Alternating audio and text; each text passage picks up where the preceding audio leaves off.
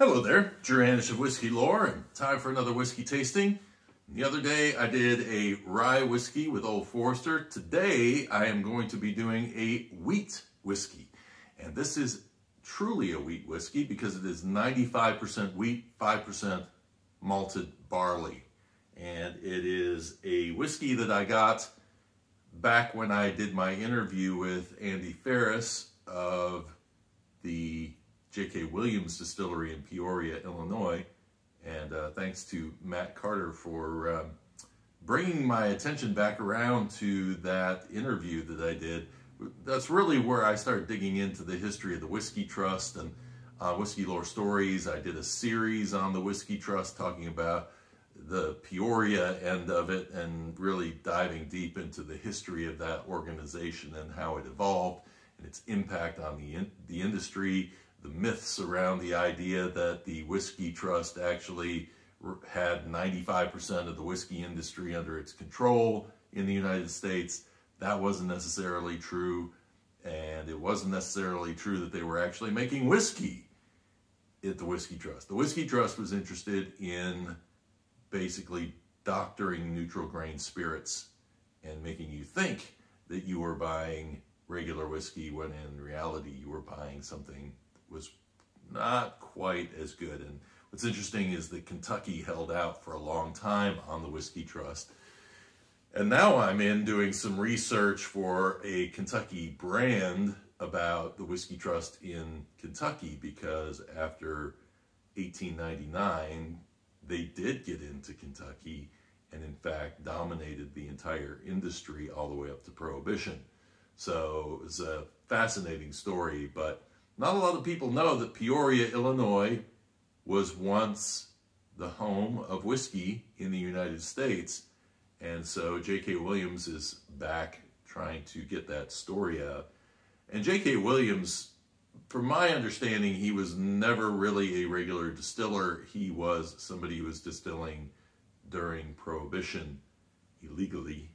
And so, anyway, very interesting story. It'd be interesting to dig in and find out more about him, but he's going to be a hard one to research if he wasn't legit in terms of, you know, I mean, we say not legit because he was distilling during a time when it was illegal to be doing distilling. But anyway, American whiskey, wheat whiskey, and if you've never had a wheat whiskey before, Bernheim is one. Gosh, there's another one out west, and it is, this is leaving me right now, but anyway, so this is not a wheated bourbon. Wheated bourbons would be at least 51% corn with a high wheat content in them. Those would be your maker's marks and those types of whiskeys. But anyway, if you want to hear my interview with Andy Ferris, you can go check that out. I have it here on YouTube, so you can find it on the channel. It's about a year and a half old, I think, or you can find it on Whiskey Lore, the interviews, the podcast. So this comes with, and this is really the only wheat whiskey I've ever done a review on up to this point. 47% ABV. An issue with wheat whiskey is usually that it requires a decent amount of time in a barrel because wheat on its own doesn't tend to usually give a lot of flavor. I get a little bit of vanilla from the barrel. I'm probably getting more herbal characters out of this, and also, I'm having a hard time putting my finger on it, but I think it's got a leather note. Just a little bit. It's a very light nose. Cheers.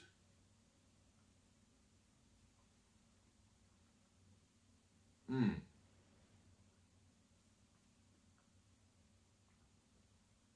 of a toasted toffee note. Where does it go from there? Toffee's there. Maybe a little cinnamon, just a hint. There's some heat to it. It's got a nice mouthfeel to it. Finishes off sort of dry, maybe a little honey, like a bit of honey note coming in at the end.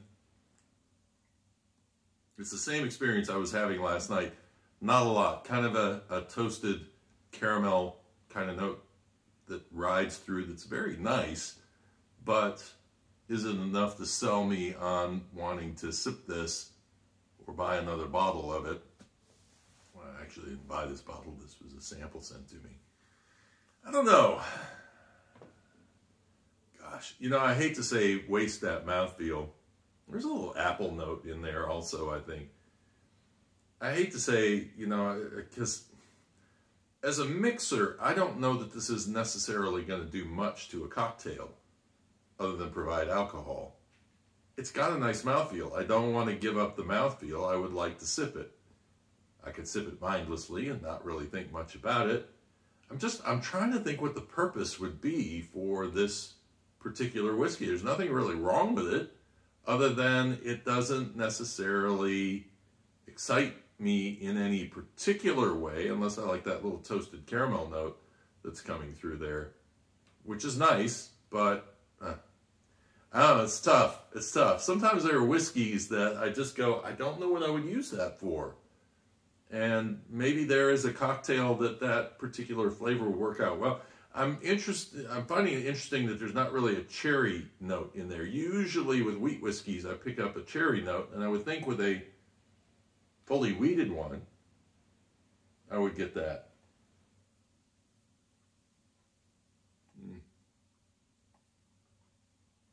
I don't know. Definitely wouldn't turn it down if somebody handed it to me, but I just don't know exactly what it is that would excite me about it. It's just, it is just a whiskey.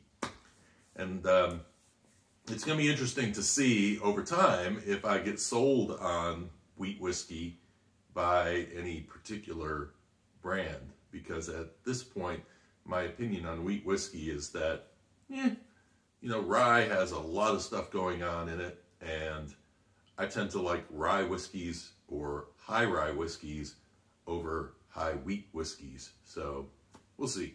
But anyway, what do you think? Have you had a wheat whiskey that you really, really like, that you think maybe I should give a try to maybe change my opinion on wheat whiskey? Be really interesting to know. Hope you enjoyed this video, and of course more on the way in the future. Like and subscribe if you wish. And until next time, cheers and Slainte.